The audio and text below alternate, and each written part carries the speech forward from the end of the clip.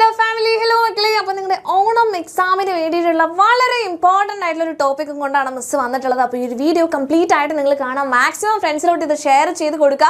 അതിനൊപ്പം തന്നെ നിങ്ങൾക്ക് ഈ ഒരു എക്സാമിന് എന്നല്ല ഈ ഒരു വർഷം തന്നെ അടിച്ചു പൊളിച്ച് പഠിക്കാൻ വേണ്ടിയിട്ട് നമ്മുടെ ബാച്ചസിലോട്ട് നിങ്ങൾക്ക് ഇപ്പോൾ ജോയിൻ ചെയ്യാൻ പറ്റും. താഴെ കാണുന്ന നമ്പറിൽ ജസ്റ്റ് ഒന്ന് കോൺടാക്ട് ചെയ്യുക. ലൈവ് ക്ലാസ്സുകളും റെക്കോർഡഡ് ക്ലാസ്സുകളും അതുപോലെ തന്നെ PDF നോട്ട്സും കാര്യങ്ങളൊക്കെ നിങ്ങൾക്ക് അവിടെ സെറ്റാണ്. അതുപോലെ തന്നെ നമ്മുടെ ഈ ഒരു ചാനൽ നിങ്ങൾ സബ്സ്ക്രൈബ് ചെയ്ത് വെക്കുകയാണെങ്കിൽ നിങ്ങൾക്ക് ലൈവ് ക്ലാസ്സുകളും മാരത്തോൺസ് ഒക്കെ ഇനി വരുന്നുണ്ട്. അതുപോലെ തന്നെ നമ്മുടെ വീഡിയോസും കുറേ യൂസ്ഫുൾ ആയിട്ടുള്ള വീഡിയോസ് ഒക്കെ വരുന്നുണ്ട്. അപ്പോൾ ചാനൽ ഇപ്പോൾ തന്നെ സബ്സ്ക്രൈബ് ചെയ്ത് വെക്കുക. ഓക്കെ മക്കളെ, അപ്പോൾ ഇംഗ്ലീഷ് എക്സാമിന് എൻ്റെ കുട്ടികൾക്ക് ഉറപ്പായിട്ടും വരുന്ന ഒരു ക്വസ്റ്റ്യൻ ആണ്. നമ്മുടെ ഗ്രാമറിൽ നിന്ന് വരുന്ന ഒരു ഭാഗമാണ് ഇഫ് ക്ലോസ് എന്ന് പറയുന്നത്. ഇഫ് ക്ലോസ് എന്താണ്, എങ്ങനെയാണ് മനസ്സിലാക്കുക, എങ്ങനെയാണ് ഇത് എഴുതുക എന്നുള്ള കാര്യമാണ് മിസ് ഇതാ ഈ ഒരു വീഡിയോയിലൂടെ ചെയ്യാൻ പോകുന്നുണ്ടാവുക. അപ്പോൾ കോൺവെർസേഷൻ കംപ്ലീഷൻ എന്ന് പറയുന്ന ഭാഗത്ത് നിങ്ങൾക്ക് ഉറപ്പായിട്ടും ഇഫ് ക്ലോസ് എന്നുള്ള സാധനം വരും. ഓക്കെ, ഇത് മസ്റ്റ് ആയിട്ട് നിങ്ങൾ അറിഞ്ഞു വെക്കണം. അപ്പോൾ വീഡിയോ കംപ്ലീറ്റ് ആയിട്ട് തന്നെ കാണാം. ആദ്യം തന്നെ എന്താണ് ഈ ഇഫ് ക്ലോസ് എന്ന് മനസ്സിലാക്കണം അല്ലേ. നമ്മൾ പറയാറുണ്ട് എന്തെങ്കിലും കണ്ടീഷൻ വെച്ച് നീ അങ്ങനെ ചെയ്തു വരുവാണെങ്കിൽ ഞാൻ ഇങ്ങനെ തിരിച്ച് ചെയ്യാം എന്നൊക്കെ പറയാറുണ്ട്. ഒരു കണ്ടീഷൻ നമ്മൾ വെക്കാറുണ്ട്. ഇതിനെ തന്നെയാണ് ഇഫ് ക്ലോസ് എന്ന് പറയുന്നത്. നോക്കിക്കേ, ഇഫ് ക്ലോസ് യൂസ് ചെയ്യുന്നത് ഒരു പോസിബിൾ സിറ്റുവേഷൻ അല്ലെങ്കിൽ അതിന്റെ റിസൾട്ടിനെ പറ്റി പറയുമ്പോൾ ഈ രണ്ട് കാര്യങ്ങളും ഒറ്റ സെന്റൻസിൽ വരുമ്പോഴാണ് ഇഫ് ക്ലോസ് വരുന്നത്. രണ്ട് പാർട്ടാണ് ഇതിനുള്ളത്. ഇഫ് പാർട്ട് ഉണ്ട്, മെയിൻ പാർട്ട് ഉണ്ട്. സിമ്പിൾ ആയിട്ട് മനസ്സിലാക്കി വെക്കുക. രണ്ട് പാർട്ട് ഉണ്ട്, ഇഫ് പാർട്ട് ഉണ്ട്, മെയിൻ പാർട്ട് ഉണ്ട്. ഇഫ് പാർട്ടിൽ നമ്മൾ പറയുന്നത് കണ്ടീഷൻ ആണ്. നീ എനിക്ക് ഇത് ചെയ്തു തന്നാൽ അതൊരു കണ്ടീഷൻ ആണ് അല്ലേ. ഇനി മെയിൻ പാർട്ട് അടുത്ത പാർട്ടിൽ വരുമ്പോൾ എന്താണ്, tells what will happen if the condition is met. ഈ പറയുന്ന കണ്ടീഷൻ നീ ചെയ്തു കഴിഞ്ഞാൽ എന്ത് റിസൾട്ട് ആണ് ഉണ്ടാകുക എന്നുള്ള കാര്യമാണ് മെയിൻ പാർട്ടിൽ ചെയ്യാനുള്ളത്. ഓക്കെ, അപ്പോൾ രണ്ട് പാർട്ട് ഉണ്ട്, if part main part. Just മനസ്സിലാക്കി വെക്കുക. മൂന്ന് കണ്ടീഷൻസ് നമുക്ക് പഠിക്കാം. ആദ്യം തന്നെ കണ്ടീഷൻ ഫസ്റ്റ് കണ്ടീഷനിലാണ്, റിയൽ കണ്ടീഷൻ എന്നൊക്കെ പറയും. ഫസ്റ്റ് കണ്ടീഷനിൽ പറയുന്നത് പോസിബിൾ ആയിട്ടുള്ള കാര്യം, റിയൽ ആയിട്ടുള്ള കാര്യമാണെങ്കിൽ used for possible future Evans, ശരിക്കും നടക്കും, സാധ്യതയുള്ളതാണ് എങ്കിൽ നമുക്ക് പറയാം ഫസ്റ്റ് കണ്ടീഷൻ ആണ്. നോക്കിക്കേ, സ്ട്രക്ചർ കൊടുത്തിട്ടുണ്ട്. ഈ ഒരു സെന്റൻസ് എങ്ങനെയാ വരുന്നത് എന്നുള്ളത് കൊടുത്തിട്ടുണ്ട് കേട്ടോ. ഇഫ് കഴിഞ്ഞിട്ട് പ്രസന്റ് ടെൻസ് ആണ് വരിക. ഓക്കെ, ഇഫ് എന്ന് എഴുതി കഴിഞ്ഞിട്ട് സിമ്പിൾ പ്രസന്റിലുള്ള കാര്യമാണ് അവിടെ പറയുന്നുണ്ടായിരിക്കുക. അതിനപ്പുറത്തേക്ക് നമ്മുടെ മെയിൻ പാർട്ട് ഉണ്ടെന്ന് പറഞ്ഞു അല്ലേ. ഈ മെയിൻ പാർട്ടിൽ വില്ല് കഴിഞ്ഞിട്ട് ആ ഒരു വെർബ് വരും. ഇപ്പം ഇങ്ങനെ നോക്കുമ്പോൾ നിങ്ങൾക്ക് മനസ്സിലായിട്ടുണ്ടാവില്ല, ഒന്നും പേടിക്കണ്ട. ഈ ഒരു എക്സാമ്പിൾ നോക്കിക്കേ, if you eat healthy food you will be strong.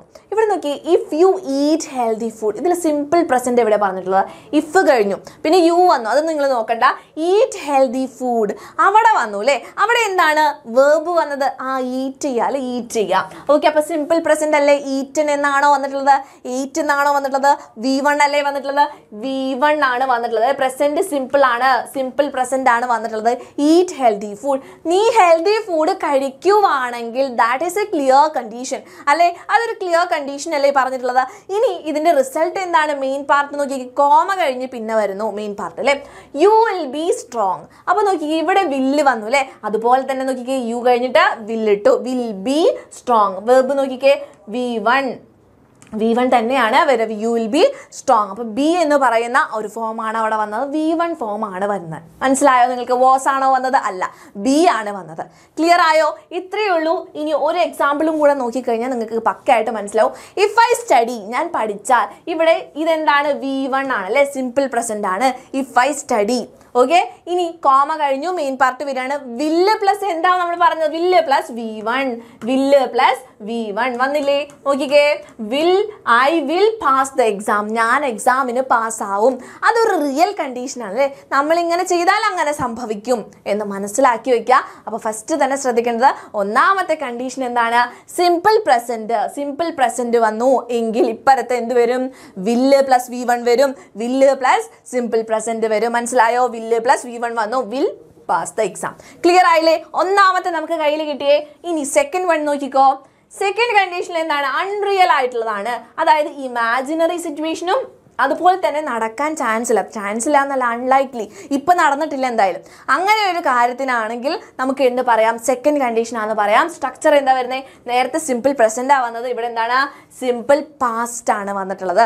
Simple past ആണ് വന്നത്. അപ്പോൾ അപ്പുറത്ത് മെയിൻ പാർട്ടിൽ എന്തായിരിക്കും, വുഡ് പ്ലസ് വേർബ് വരും, വുഡ് പ്ലസ് വേർബ് വരും, വേർബ് 1 ട്ടോ.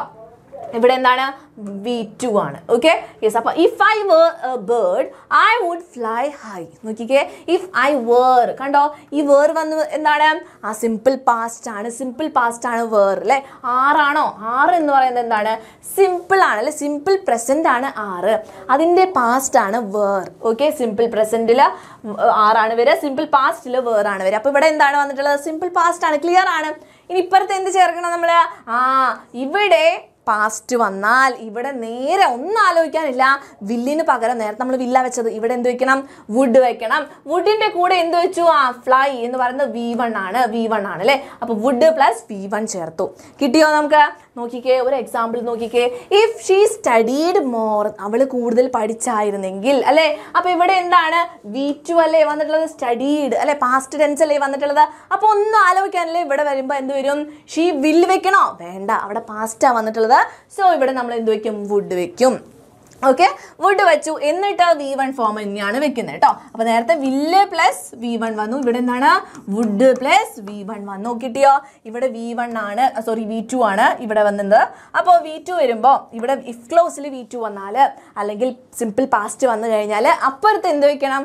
വുഡ് പ്ലസ് V1 ആണ് വെക്കേണ്ടത്. കിട്ടിയോ? ആകെ വില്ലിന് നമ്മൾ മാറ്റി, അത്രയും വ്യത്യാസമുള്ളൂ. ക്ലിയർ? യെസ്. അപ്പോൾ സെക്കൻഡ് കണ്ടീഷൻ ആണ് കേട്ടോ. ഇനി നെക്സ്റ്റ് വൺ നോക്കിക്കുക, തേർഡ് കണ്ടീഷൻ ആണ്. തേർഡ് കണ്ടീഷൻ ഈസി ആണ്, ഒന്നുമില്ല, പേടിക്കാനൊന്നുമില്ല. അതായത് that didn't happen in the past. പാസ്റ്റിൽ നടക്കാത്തൊരു കാര്യം, ഈ കാര്യം കഴിഞ്ഞു പോയി. ഇപ്പോൾ നിങ്ങളുടെ എക്സാം ഒക്കെ കഴിഞ്ഞു, നമ്മൾ റിഗ്രറ്റ് അടിക്കൂലേ? നന്നായിട്ട് പഠിച്ചിരുന്നെങ്കിൽ എനിക്ക് മാർക്ക് കിട്ടിയേനെ, ഇപ്പോൾ കിട്ടിയിട്ടില്ല, കിട്ടിയേനെ എന്ന് സങ്കടപ്പെടില്ലേ? അപ്പോൾ പാസ്റ്റ് കഴിഞ്ഞു പോയി കഴിഞ്ഞാൽ നമ്മൾ റിഗ്രറ്റ് ഒക്കെ ചെയ്യുമ്പോൾ എന്താണ് വരുന്നത്? തേർഡ് കണ്ടീഷനാണ് വരിക. നോക്കിക്കേ, ഇഫ് കഴിഞ്ഞിട്ട് പാസ്റ്റ് പെർഫെക്റ്റ് വന്നു, അതായത് ഹാഡ് ചേർന്ന് വന്നു, പാസ്റ്റ് പെർഫെക്റ്റ് വന്നു. അപ്പോൾ വുഡ് ഹാവ് വരും, പാസ്റ്റ് പാർട്ടിസിപ്പിൾ വരും. വുഡ് ഹാവ് വരും, പാസ്റ്റ് പാർട്ടിസിപ്പിൾ എന്ന് പറയുമ്പോൾ V3 ഫോം വരും കേട്ടോ. എക്സാമ്പിൾ നോക്കിയാൽ മതി നിങ്ങൾ. If she had studied, had കണ്ടാൽ നമ്മൾ പേടിക്കേണ്ട, പാസ്റ്റ് പെർഫെക്റ്റ് ആണ്. പാസ്റ്റ് പെർഫെക്റ്റ് ആണ്. ഹാഡ് സ്റ്റഡീഡ്, ക്ലിയർ ആണ്, പാസ്റ്റ് പെർഫെക്റ്റ്. ഇനി എന്ത് ചെയ്യണം? ഇവിടെ വുഡ് ചേർക്കണം അല്ലേ. വുഡ് മാത്രമാണ്, വുഡ് ഹാവ് ചേർത്തു. ഇനിയോ പാസ്റ്റ് പാർട്ടിസിപ്പിൾ ആണ് ചേർക്കേണ്ടത്, പാസ്റ്റ് അല്ലെ. പാസ് എന്നാണോ എഴുതേണ്ടത്? പാസ് V1 ഫോം ആണ്. V3 ഫോം ഏതാണ്? പാസ്ഡ് എന്നുള്ളതാണ്. അപ്പോൾ എന്ത് വരും? If she had studied she would have passed the test. അവൾ നന്നായിട്ട് പഠിച്ചിരുന്നെങ്കിൽ അവൾ എക്സാം പാസ്സായേനെ എന്നാണ് പറയുന്നത്. ഒരു എക്സാമ്പിൾ നോക്കിക്കേ. ഇഫ് I had known, കണ്ടോ? ഹാഡ് നോൺ, അതെന്താണ്? നമ്മൾ നേരത്തെ പറഞ്ഞ പാസ്റ്റ് പെർഫെക്റ്റ് ആണ്. ഓക്കെ, ഹാഡ് ചേർത്തു. പിന്നെന്താണ്? V1 ഫോം ഒന്നല്ല കേട്ടോ ചേർക്കുന്നത്, അതിൻ്റെ പാസ്റ്റ് ആണ് എടുക്കുന്നത്. If I had known, V3 form ആണ് വരിക. ഓക്കെ, ഹാഡ് പ്ലസ് V3 ഫോമിനെയാണ് നമ്മൾ എന്ത് പറയുക? പാസ്റ്റ് പെർഫെക്റ്റ് എന്ന് പറയുന്നത് കേട്ടോ. പാസ്റ്റ് പെർഫെക്റ്റ് എന്ന് പറയുന്നത്. ഇനിയോ അബൌട്ട് ദ മീറ്റിംഗ്, എനിക്ക് മീറ്റിങ്ങിനെ പറ്റി അറിഞ്ഞിരുന്നെങ്കിൽ ഐ വുഡ് ഹാവ് അറ്റൻഡഡ്. നോക്കി, വുഡ് ഹാവ് ചേർത്തു അല്ലെ, വുഡ് ഹാവ് ചേർത്തു പ്ലസ് എന്താണ്? V3 ഫോം ചേർത്തു. പാസ്റ്റ് പാർട്ടിസിപ്പിൾ എന്ന് പറയുന്നത് V3 ഫോമാണ്, അറ്റൻഡഡ് എന്ന് വന്നു.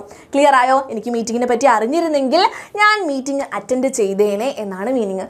ക്ലിയർ ആയിട്ടുണ്ടാവും എന്ന് വിചാരിക്കുന്നു. 3 കണ്ടീഷൻസ് ഉറപ്പായിട്ട് എൻ്റെ കുട്ടികൾ പഠിച്ചു വയ്ക്കുക. എക്സാമിന് കോൺവെർസേഷൻ കംപ്ലീഷനിലൊക്കെ വരാൻ ചാൻസ് ഉള്ളതാണ്. ഇത്ര ആലോചിച്ചാൽ മതി. ഫസ്റ്റ് കണ്ടീഷൻ, നിങ്ങൾ ഈ കണ്ടീഷൻ എന്ന് പറഞ്ഞ് പേടിക്കേണ്ട ആവശ്യമില്ല. നമ്മുടെ ഫസ്റ്റ് തന്നെ V1 ഫോം വന്നു, പ്രസന്റ് ടെൻസ് വന്നു, വില്ല് പ്ലസ് V1 വന്നു, പാസ്റ്റ് വന്നു, വുഡ് പ്ലസ് V1 വന്നു. അടുത്ത എന്താണ്?